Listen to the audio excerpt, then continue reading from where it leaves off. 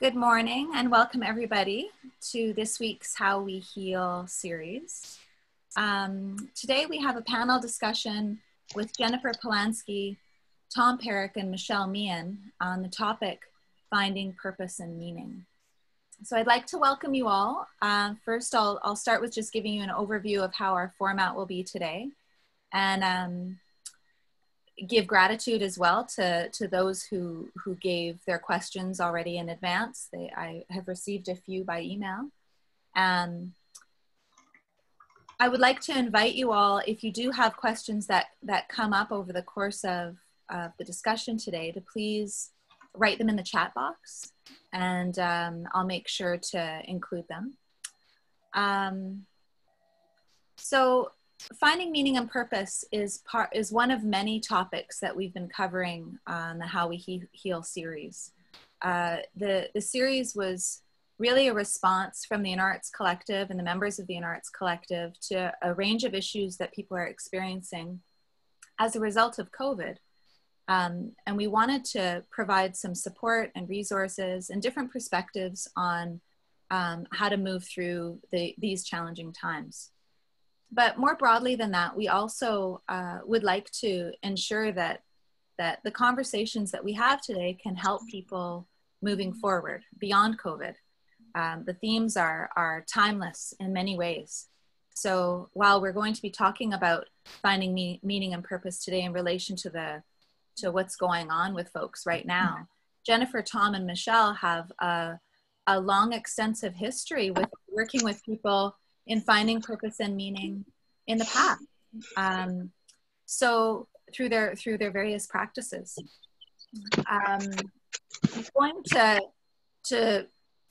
They're each going to be introducing themselves and what brought them to this topic, just like 3 to 5 minutes each. And then we'll start with a sequence of curated discussions that we have. Very good questions. Some of the questions we have are from members, and many of them are from participants. So we have the floor for 1 hour today. I'd like to end on time just to respect everybody's time. And I'll be following up after the end of the series to give each of you a copy of the video as well as a supporting document with different tools and strategies that end up getting spoken about within the discussion.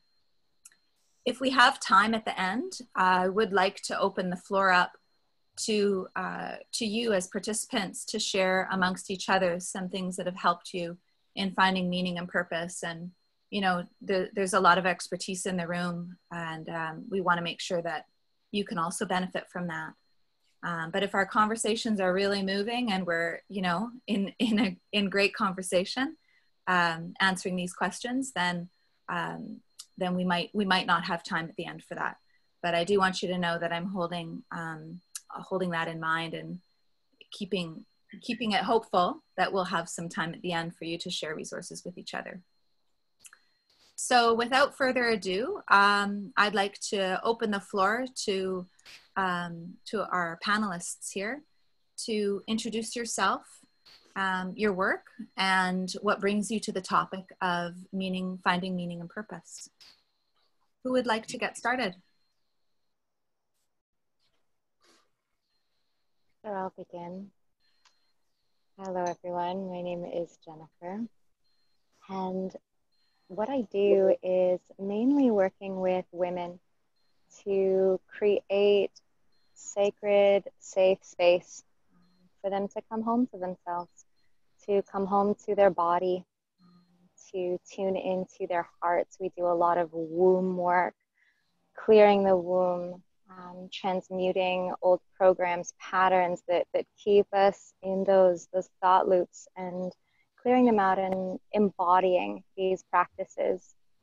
And what brought me to this, and particularly the theme of meaning and purpose, is that I, for so many years, was doing what I thought I was supposed to be doing in order to be happy, in order to be accepted by society, ticking off all the boxes, and somehow I was still always feeling unsettled. I was still always feeling like something's missing. And it was only when I started getting really deep into meditation, yoga, and I started studying Tantra and working with a teacher that I actually started to feel full. And it was when I was part of a sisterhood, a sacred sisterhood, supportive women around me, that it was really the first time that I felt like I was actually part of something. And so that's a real key for me, is the community aspect of it, is doing that inner work and getting comfortable really looking at ourselves and then feeling like we're held in that space. Thank you. Really excited to be here. Thank you, Jennifer. Tom or Michele, would either of you like to? Sure, maybe to keep the order, right? So, hello to everyone. I am an addiction counselor and psychotherapist, working primarily with men from, let's say, late 20s to their 50s. And that's very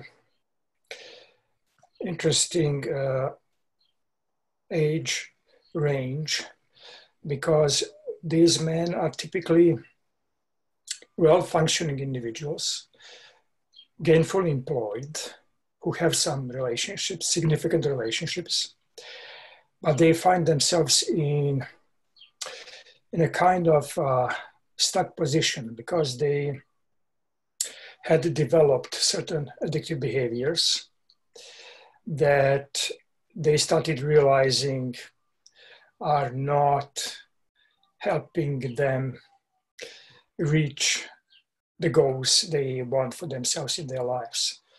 So that's it. And they made a decision to do something about it and change. So to leave the old patterns and eventually to step into a new form of life. And this time for them is a very anxious time, which is very understandable, because they are facing a new possibilities, not knowing exactly how to go into them and realize them. And for me, this is very exciting because I really find it's an important moment in life. It's not too late. It's never too late, but especially this period is not too late to make a significant change. And if I can be helpful in any way for them in this process, I feel gratified in my work. So maybe this would be enough for introduction, and I'll add something or more else during the conversation. Thank you, Tom. Michele? Hey everybody, my name is Michele Meehan. I'm a psychotherapist and shamanic practitioner, and I really felt called to participate in this panel discussion because a lot of my career has been involved in working with people that have had a traumatic injury or the onset of a disability that disrupts their life and often forces them into the question of what brings meaning and purpose. It often takes people out of the activities that they thought gave them meaning and purpose. And I've seen people, I've supported people to navigate through that transition successfully. Some people find even sort of a deeper meaning. Their path gets disrupted, but they find something that's even richer for them. Whereas I've also seen people just not navigate that successfully and get stuck in the grief and loss. So part of my work is also in helping people with career choices. And again, disability can can disrupt what people are doing for a living. But in my part of my practice is also a more general private practice, and this issue comes up a lot.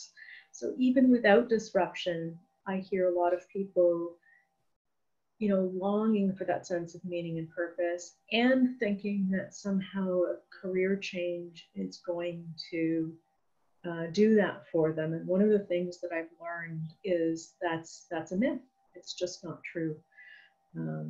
And so that's made me think, well, what is it? What's underneath that? What is it that truly gives us meaning and purpose? So we'll talk more about that from our various perspectives as we go through.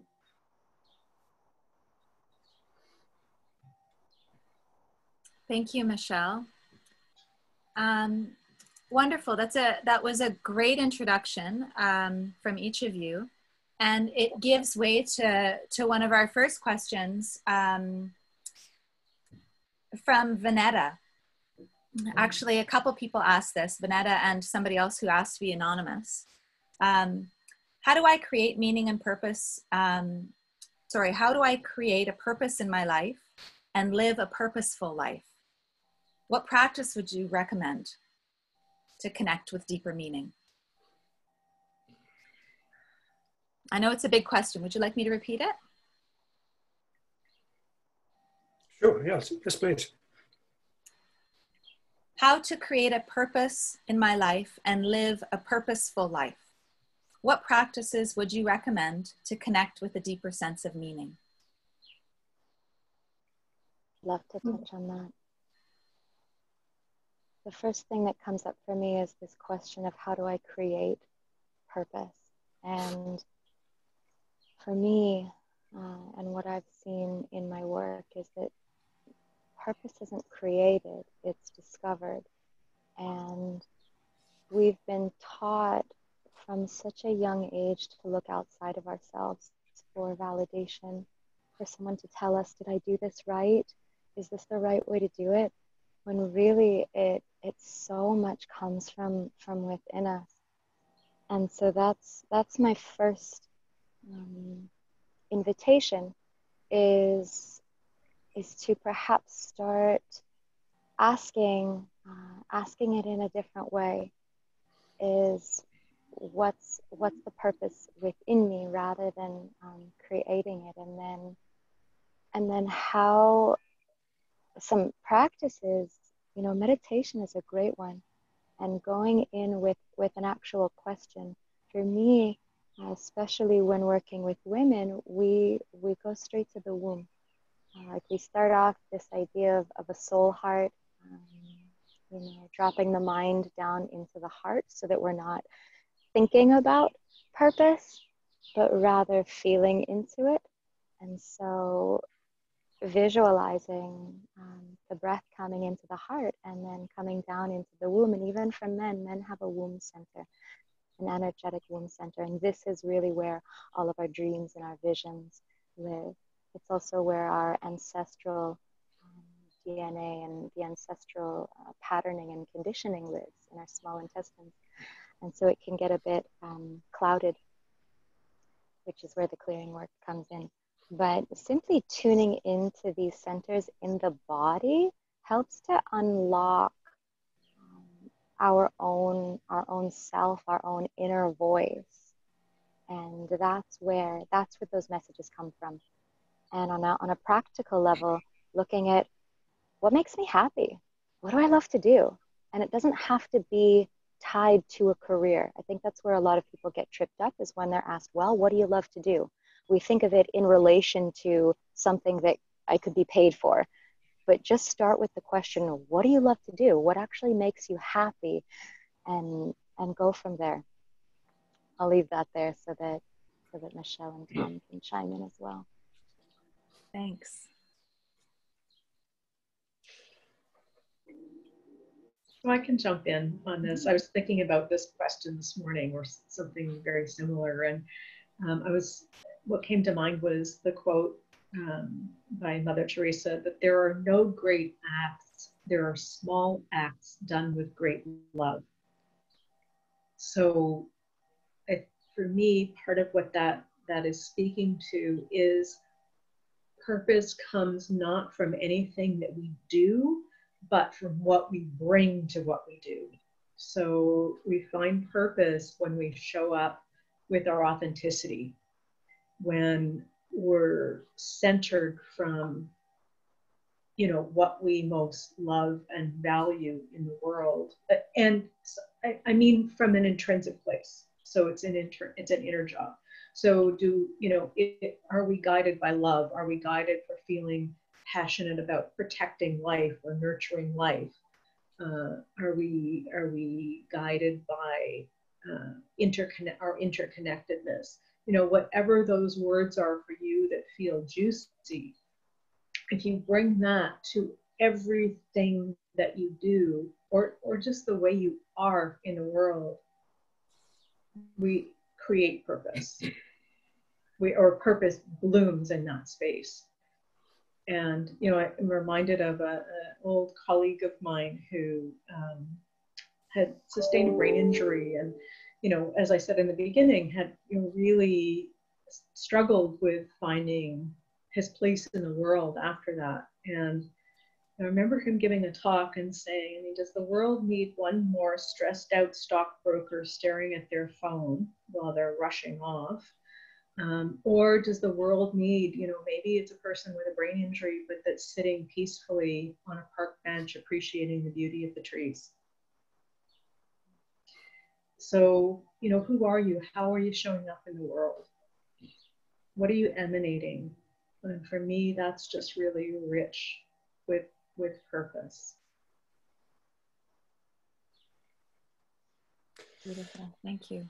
So if I can jump in here, yes, this question is one of the key ones, of course, because we are all looking for an answer or answers, because we need to be aware that meaning and purpose, whatever it is, if we happen to believe that we know, are not fixed, not static.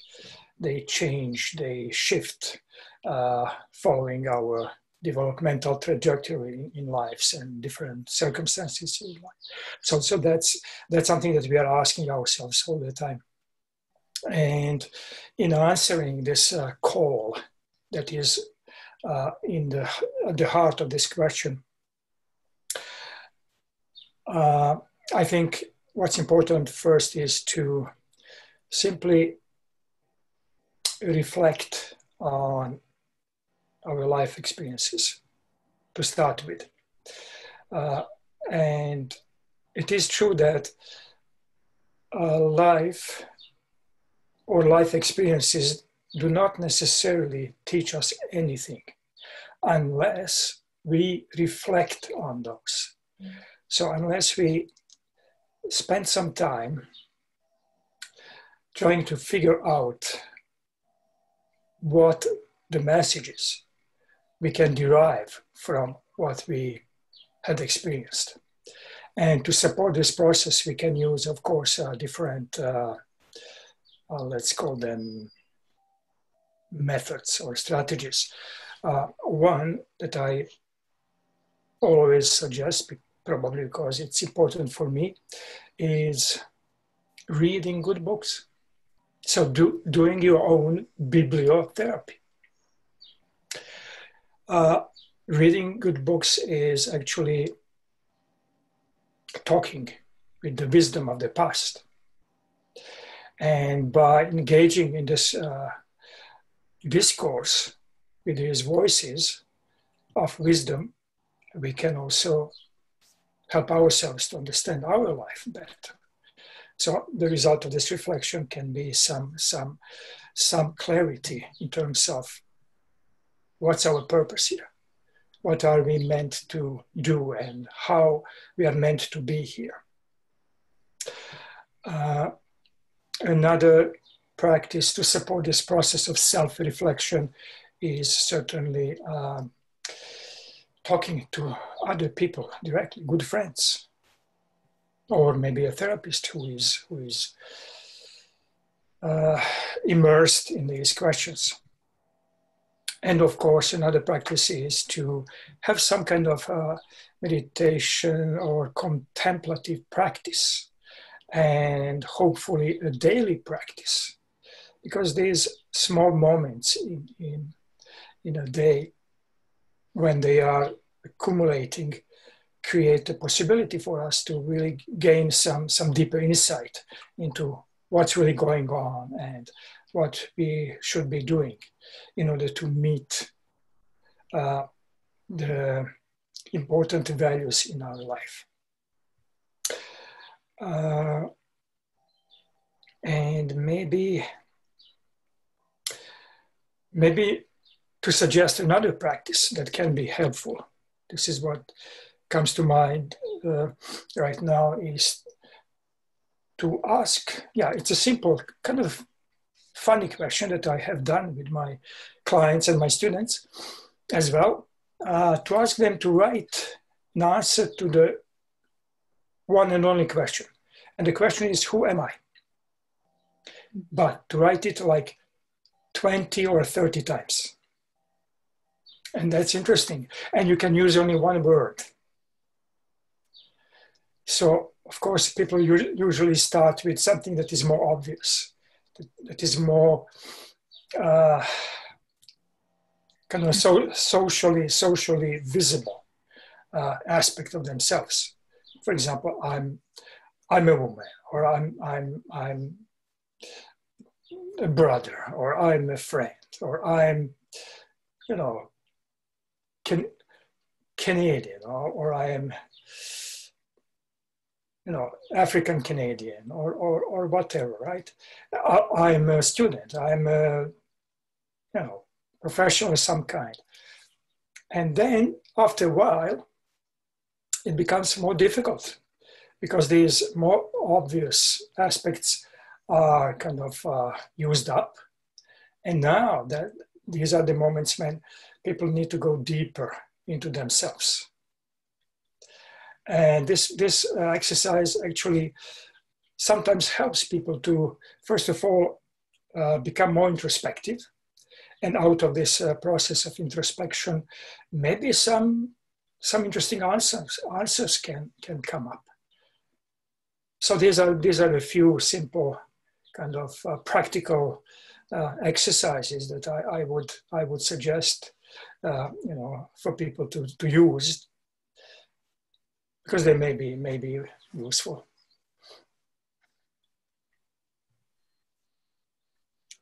Wow, you guys all offered some amazing practices, and we had a couple participants ask specifically about the challenges and hurdles that they face in life. Like one person had asked about how to scale back so they can actually focus on their purpose and their meaning, because the hurdles just seem to get in the way, so that they can express their purpose more every day. And I think some of the practices that you guys just mentioned around meditation, breathing into the heart and the womb space, the multiple practices that you just suggested, Tom, and the self-reflective practices that you suggested, Michele, like I think that those are some really amazing techniques to cope also with the challenges in everyday life and kind of slow things down so that you can get some clarity. So I do think that the question asked by a couple participants about challenges in that respect were answered. But there's another layer to challenges that got brought up by a couple other participants. And one was asking more specifically about how challenges can be used or applied as a tool to clarify. Like, is there a purpose that challenges have to play in our meaning and purpose, our finding meaning and purpose? These challenges keep coming up. Are they tools for learning? Are they tools for, are they teaching us something? Do you find that coming up in your practice? And do you have any suggestions for how people can translate challenges into something that actually gives them greater, deeper meaning and purpose?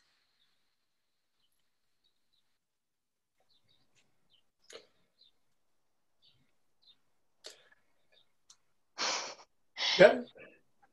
Okay. I feel like if it's left to me, I'll always go first. I will always pick up the stick, but I want to give everyone an opportunity. So I'm just going to sit here and listen for a moment.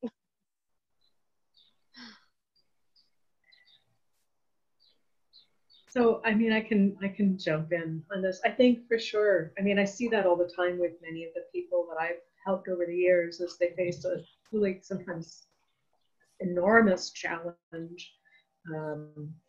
And it can be a great clarifier. You know, those times when life demands that we do things differently. I mean, we're all kind of facing that now, right? We've had to shift the way we're interacting with each other in the world. So we have a shared experience of a challenge, but everybody has their own unique path. But they do ask us to say, you know, to clarify values, what's important, what's essential here, where is my time and my energy most impactful? I think some of those questions help us navigate through those times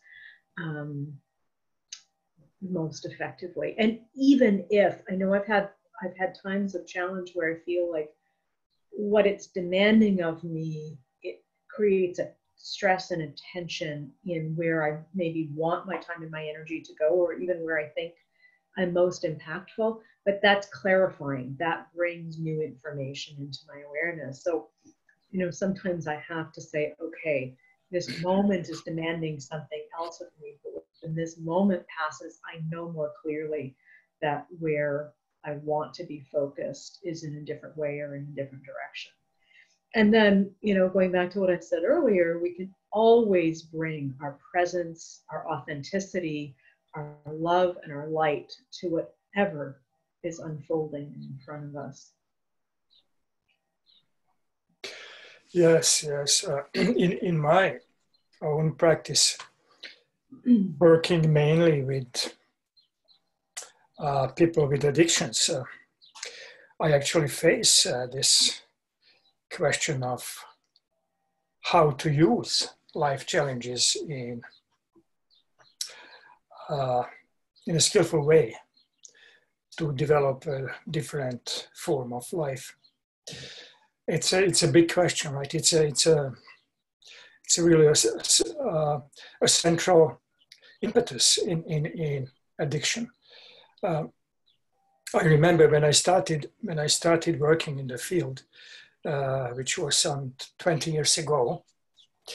I was in a residential treatment center, and we had a daily meeting, group meeting, at 2 o'clock. I still remember, during which people would discuss different topics.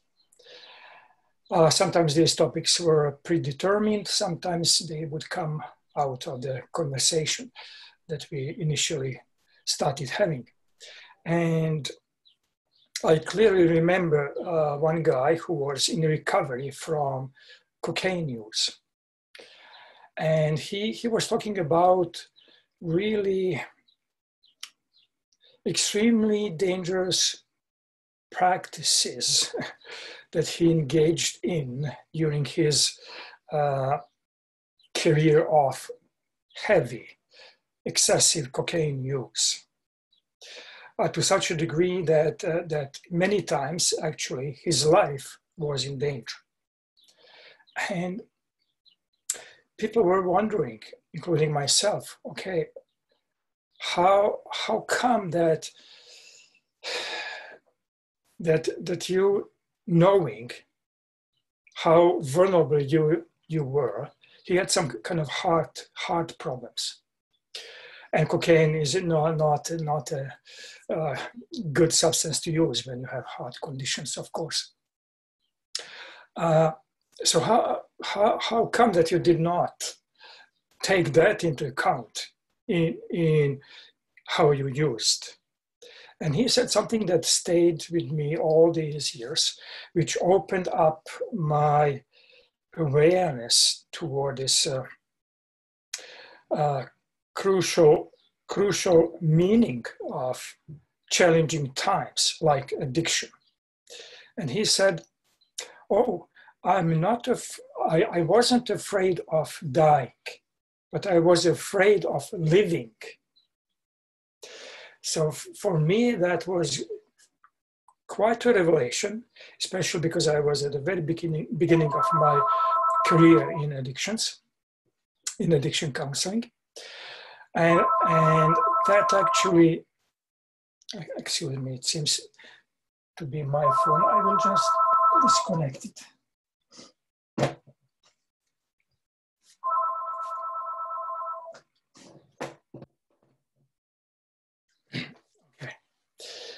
Okay. Sorry about this. Life interferes when you have better plans to do, right? Yeah, so addiction per se is a... Hi, good morning. I'm calling from Health Source Medical from Dr. Greenaway's office. Could you please give us a call? Sorry again. So yes, addiction is such a human condition that kind of brings into sharp focus the basic dilemma in life. And that's, first of all, whether to live. Because it's not always easy to answer. And the other is how to live, right? How to live well. So right away in this condition of addiction, these questions are coming up as the major ones. And when we think about recovery as an attempt to leave addictions behind and develop, learn new ways of living, it's about regaining meaning. It's about finding a new purpose, finding a new meaning to life. So working with addictions, these questions are really, really most important ones in my mind.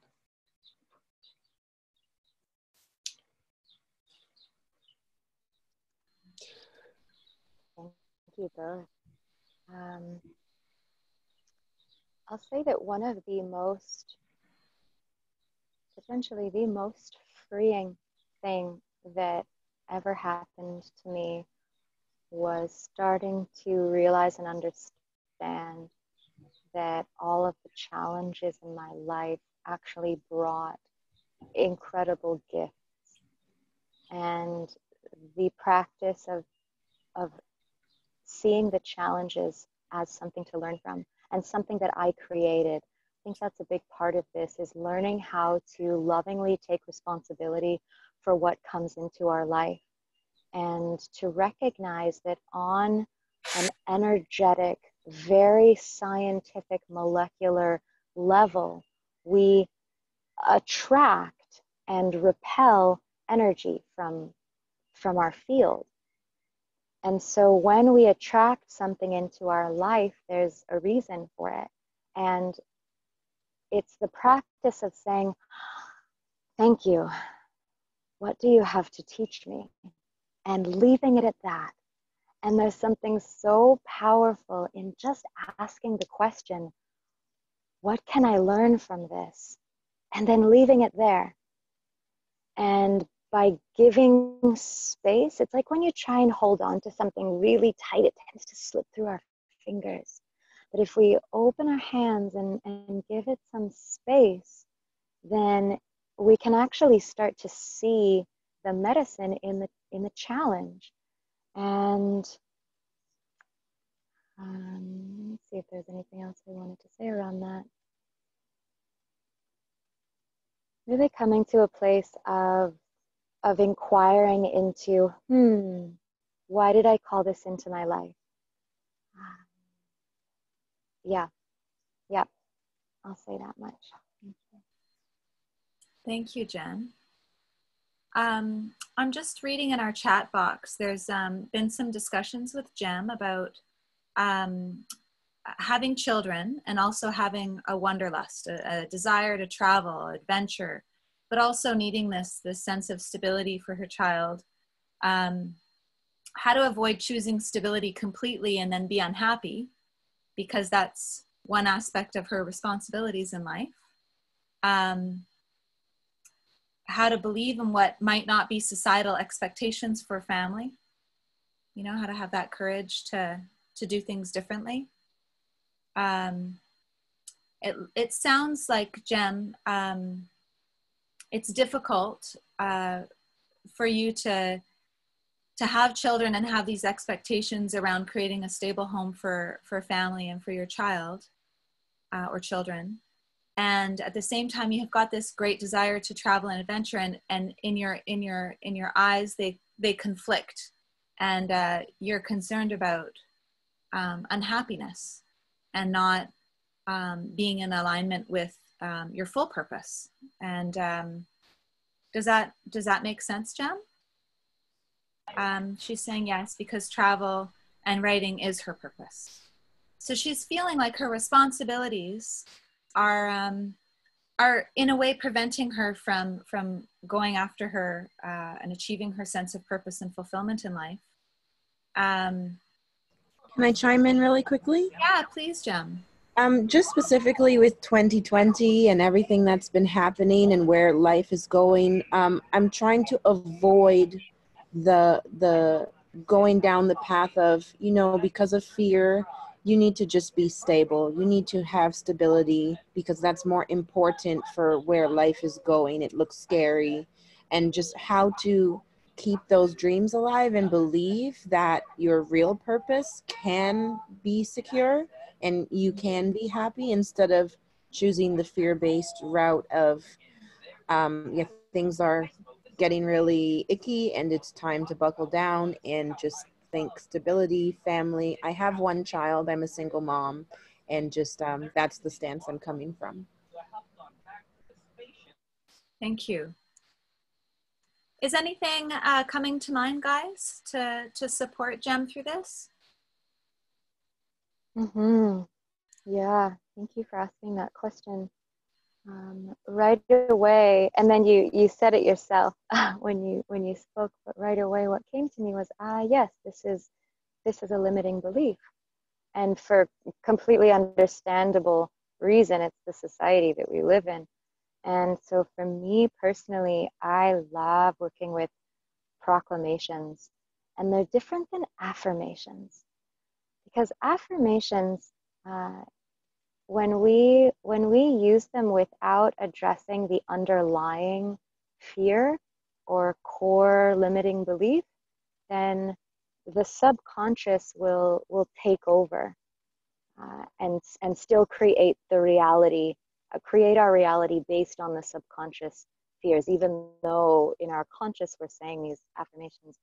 And so to very, very simplify it, to very much simplify it, it's clearing, aligning, proclaiming.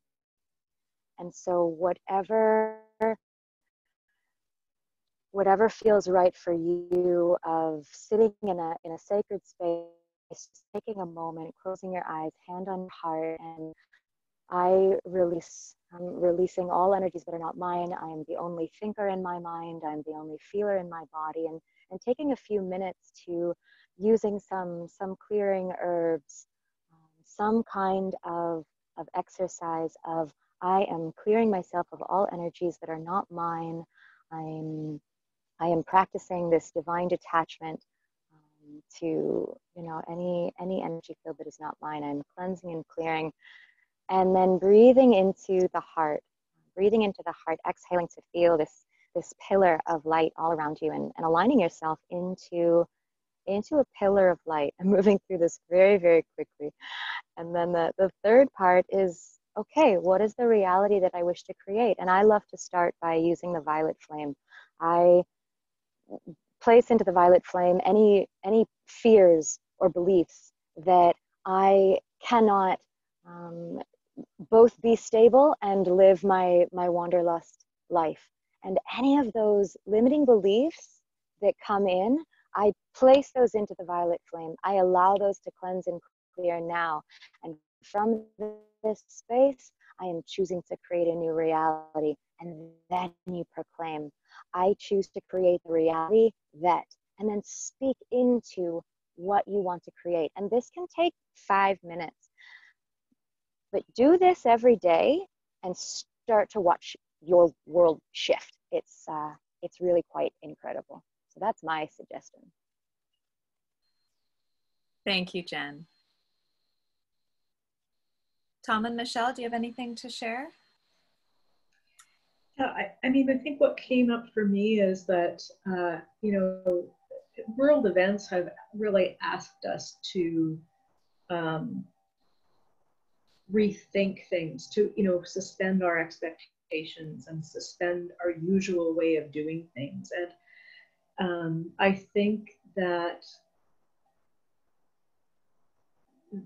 this time calls for us to like, anything is possible, but it may not look the way it did in the past or the way we expect it to. So, you know, coming to present moment awareness, coming to, you know, really feeling into what am I being called to do now? And holding space for that, you know, transformation happens. My experience has been on its own timeline. We can't will it in any particular way. We can fuel it, but we can't say, okay, I'm going to transform for tomorrow or for next week. We just do the work and put one foot in front of the other with some trust and some faith, and it happens.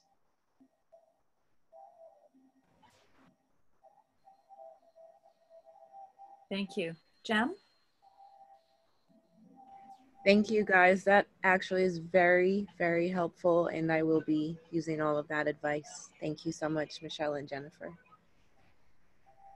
Wonderful. Thanks, guys. I have another question here. And this is about it brings things more into a social or a community lens. Can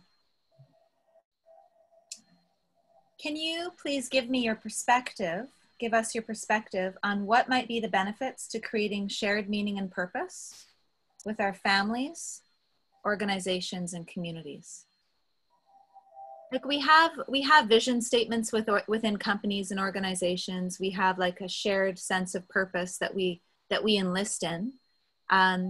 Often it doesn't happen within families, and we see people kind of mobilizing in a community space around shared values or what they think needs to be done.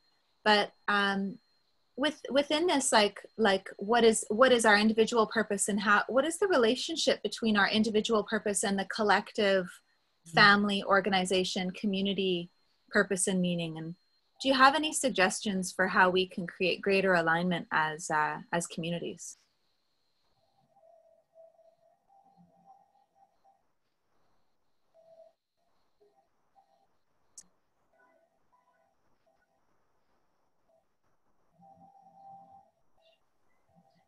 Okay, so I actually believe that when we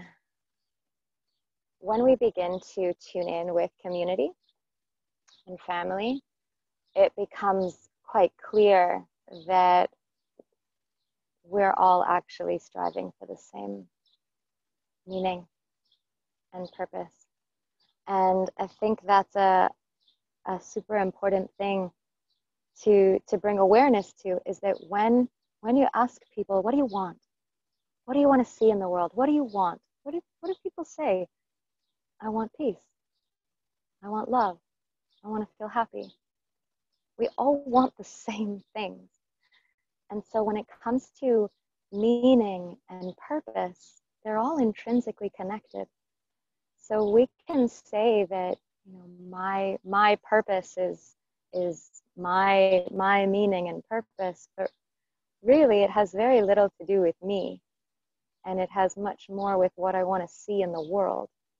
And it was the time I took to tune into myself and to be in community and share my dreams and visions with community, to realize that, wait a second, we do all want the same thing, and we are all going through the same thing.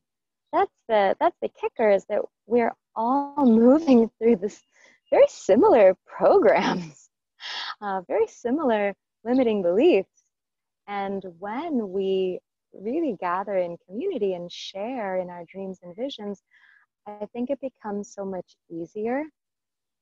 So that's my answer of why it's important to share in meaning and purpose with community, is to help ourselves be even stronger on an individual level, which then allows us to show up better in the community, which creates stronger individuals, which then continues the snowball of love. Thank you. Tom or Michele, do you have anything to add about this? Yeah, a couple of thoughts come to my mind. Is one, we're all interdependent, and I think that's become increasingly clear to me. And again, I think in this time of pandemic, we're really getting a different level of the lesson about how our actions impact on other people potentially. But that's always true. And not only do our actions impact on other people, they impact on, the air, the water, the plants, the animals that we share the planet with. So if we, I think just understanding that should inform how we personally define our meaning and purpose. There's a paradox. I think it's true what Jennifer said, that at a fundamental level, we all want the same thing, but everybody has their unique perspective on how that's going to play out, or what role they individually have to play in the greater good. And so I think we need a lot of dialogue to help us both understand and also appreciate and honor the differences that we bring, and to work through conflicts that might emerge. I mean, I think that humanity is like as individuals, we're like cells in the body of humanity. We each have to function our own way fully, but we each have, if you think about our physical bodies, our heart, the cells in our heart do different things than the cells in our bones or our lungs. We need them all, and we need them all to be working together, even though, while they're doing kind of something that's different but complementary. And I think it's the same when we think about us as individuals. We're unique, we have our own role, and yet we're part of something bigger. I hope that makes some sense. I think so, absolutely. Tom, did you have anything to add to this before we move on to another question?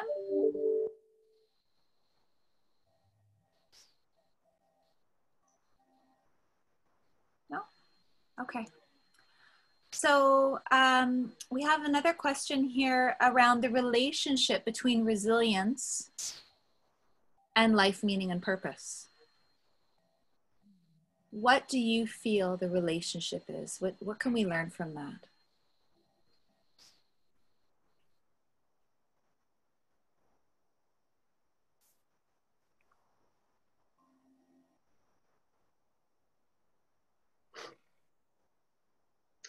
That's an interesting question.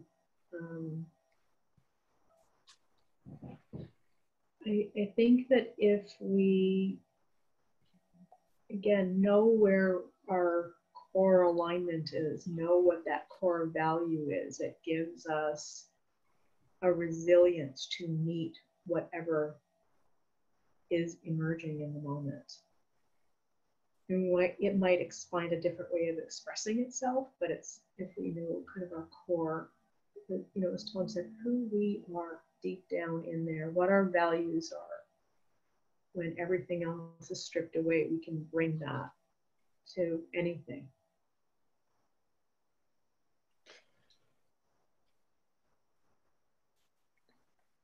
Yes, if I also may add something here. I do agree with Michele that values are extremely important in both personal and social, cultural sense. And this time of crisis is also a time of making decisions, again, at many levels, from individual to really social and global. Crisis is usually defined as that moment when we are forced by circumstances to choose which way we want to go. And for me, this COVID-related critical moment brings out this need in a very stark way. Are we to go back to normal? Probably not. Why not? Because the old normal was not good. So the real question for us is to kind of start working toward creating something that is better. And this time of crisis gives us a chance to do it. Actually, the time requires from all of us as individuals and members of communities to think in these terms. And I think what can help in this regard is to somehow self-determine the connection between values and actions, right? And what actually gives meaning to our life many times is whether what we are doing is bringing us closer to realizing the values we are having for ourselves, how to live. And this, I think, applies to also social life. And we are certainly, as Michele, you said, part of this body, politic or social body. So it's a big challenge for us to work simultaneously at different levels. And I have a very surprising, for some people, quote to read to you here. I think it kind of fits well into this part of our discussion. So allow me to read it. It's a short one. The coincidence of the changing of circumstances and of human activity or self-changing can be conceived and rationally understood only as a revolutionary practice. So engaging in this revolutionary practice, we are doing simultaneous change in ourselves and in the society or community we live in. And by the way, if you're wondering where this quote is coming from, it's from Karl Marx in his thesis about Feuerbach.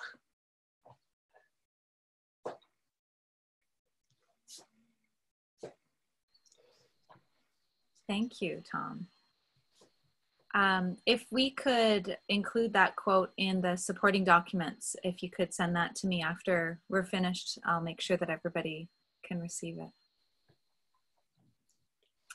You know, when you're speaking about resilience, and it kind of wraps into some of the conversations that we were talking about challenges, and we're in a really challenging time right now. What does it mean for our individual sense of purpose? How can we turn this time into a teacher, a medicine? And not just individually, but collectively. How do we shift the future so that we're all living more meaningfully, more in alignment with our purpose?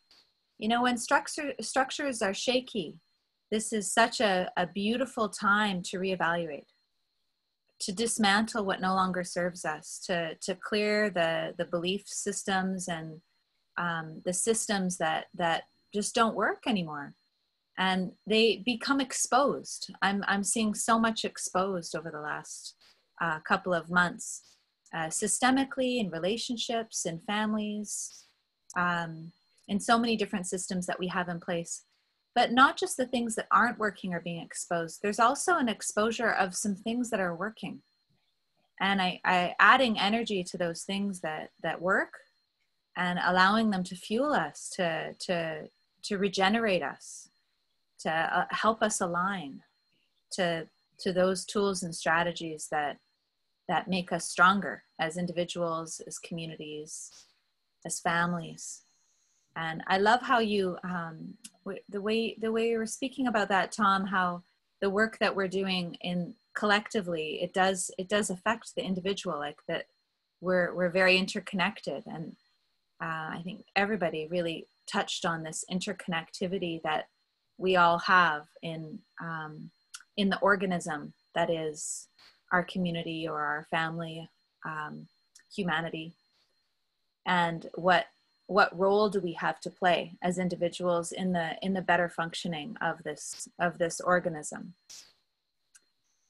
So it's a powerful time right now for individual medicine as well as collective and community medicine. So I think with that, we can wrap up for our talk today. We're just coming on to noon, so it's been an hour.